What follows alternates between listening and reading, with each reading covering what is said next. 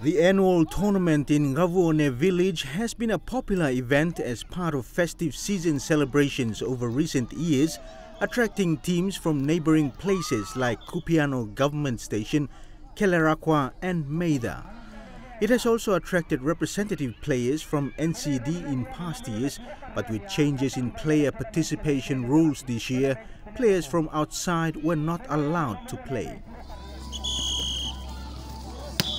The aim of the tournament, under various sponsorship, has been to expose rural talent, which has resulted in certain teams or players taking part in national championship events in previous years. This year's tournament is sponsored by a PMV operator in the village, Ina Transport, with a total of 39 male and female teams participating.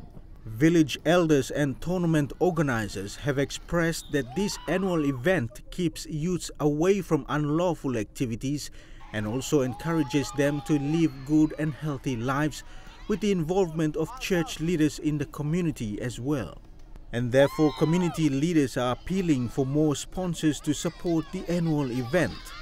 The tournament is expected to wind up on Friday, with cup winners in each division to receive 1,000 kina each.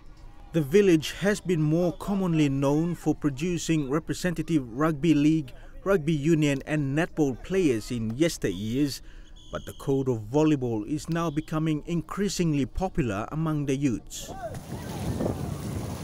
Apart from volleyball, some canoe racing was also held as part of the festive season celebrations amidst very challenging weather conditions.